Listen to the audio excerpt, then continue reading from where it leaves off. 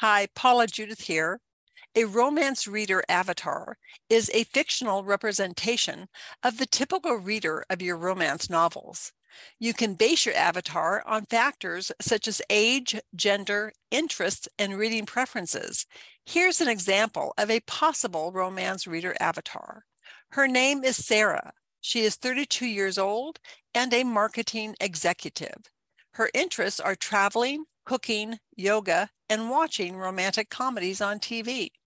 Sarah enjoys reading contemporary romance novels with strong and relatable female protagonists. She prefers stories that are emotionally satisfying with a happy ending, but also appreciates novels that deal with deeper themes like personal growth, second chances, and family dynamics. She loves stories with witty banter, steamy scenes, and a good dose of humor. Overall, Sarah is a busy professional who turns to romance novels as a way to unwind and escape from the stress of her daily life. She is looking for stories that entertain and uplift her while also resonating with her own experiences and emotions.